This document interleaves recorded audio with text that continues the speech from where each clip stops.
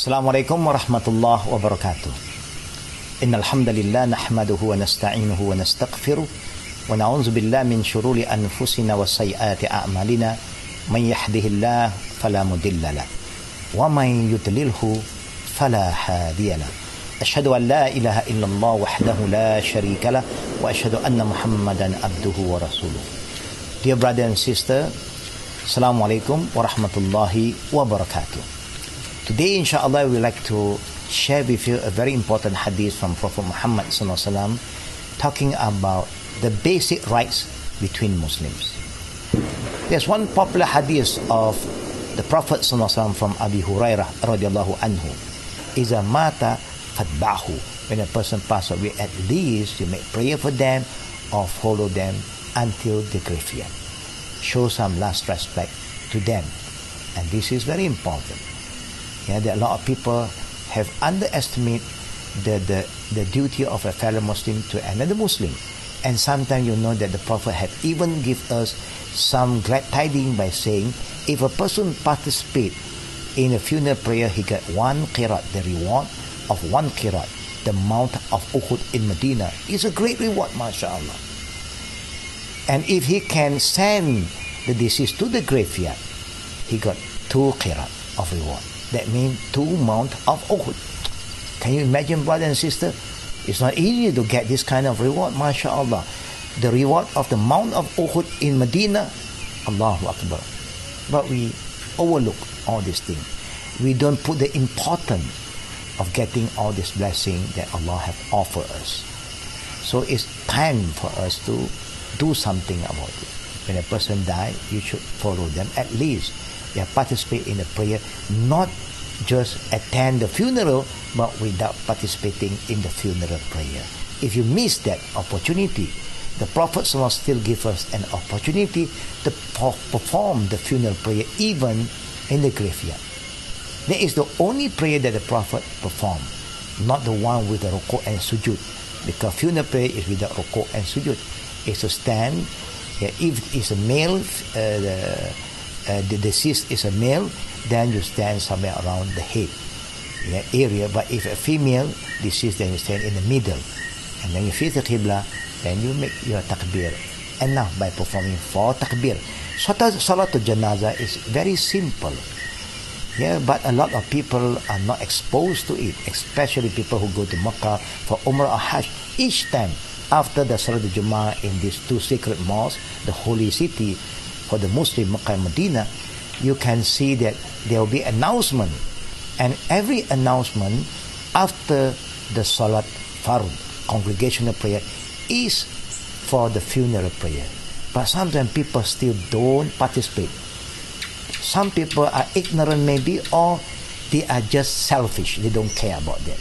They think that performing Sunnah prayer after the Fardu prayer have more reward than performing the Salatul Janazah, the funeral prayer. They are very wrong. Performing the funeral is more, they are more significant, more reward than just performing the Sunnah prayer after the Fard.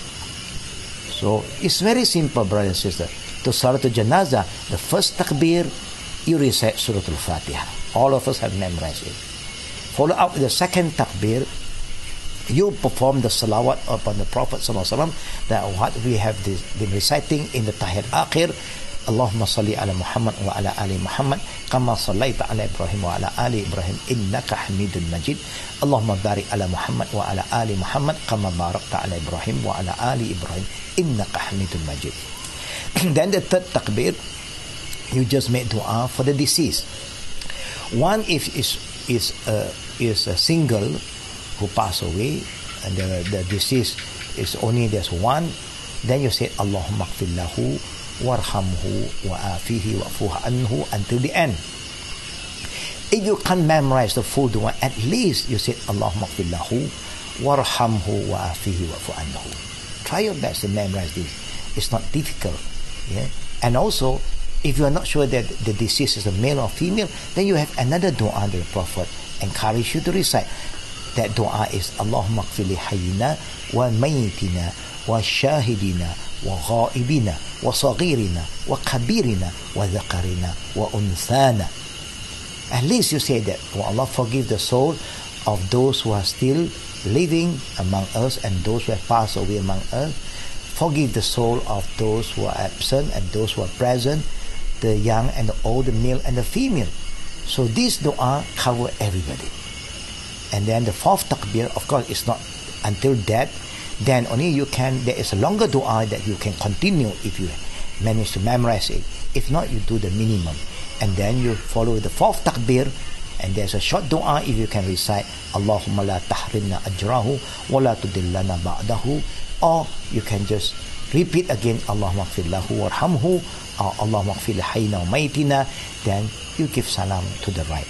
It's sufficient to give salam for the funeral prayer to the right side without giving the left one. But if a person wants to give left, it is still allowed, but it is sufficient by offering assalamu alaikum to the right side.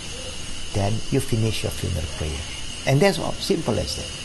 So we hope all the brothers and sisters, from today onwards, when you heard somebody pass away, first thing that you will respond is by saying, Inna lillahi wa inna ilayhi raji'un.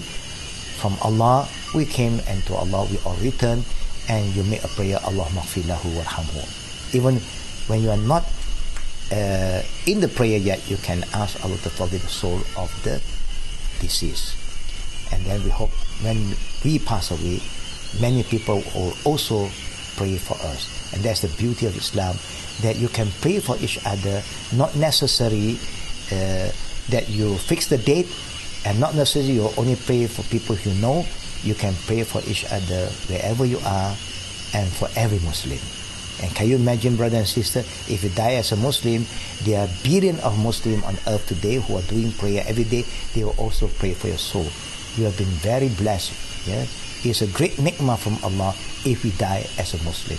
So don't forget, you have to make sure that we die as Muslim, and don't forget to call other people, your friend, to Islam, so that inshallah they will be blessed by Allah subhanahu wa ta'ala. Their soul will be prayed by billions of Muslims. So brothers and sisters, we hope all of us will try our best to do what we must do as a Muslim, and may Allah guide us, and may Allah forgive us because of our carelessness, not responding to the importance of funeral prayer. May Allah guide us. Amin. Wabillahi tawfiq wal akhir da'wana walhamdulillah.